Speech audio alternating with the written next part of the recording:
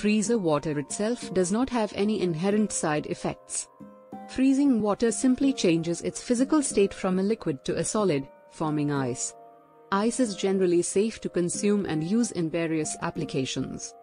However, there are a few considerations related to the use of frozen water or ice that you should be aware of. Freezer burn. If water is stored in the freezer without proper packaging, it may develop freezer burn. Freezer burn occurs when the ice's surface becomes dehydrated and develops dry, discolored patches. While freezer burn doesn't make the ice harmful to consume, it can affect the taste and texture.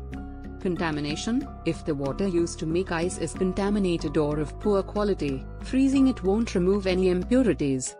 Always ensure you're using clean, potable water to make ice. Choking hazard. Ice cubes or chunks can be a choking hazard, especially for young children. Be cautious when giving ice to small kids to avoid the risk of choking. Tooth sensitivity. Chewing on ice or consuming extremely cold water or beverages may lead to tooth sensitivity or dental issues in some individuals. Temperature shock. Drinking extremely cold water or consuming large amounts of ice in very hot weather might cause discomfort or throat irritation in some people. Freezer safety. If you are storing water in containers in the freezer, make sure to leave some space for water expansion when it freezes. Water expands as it turns to ice, and if the container doesn't have enough space, it can crack or burst.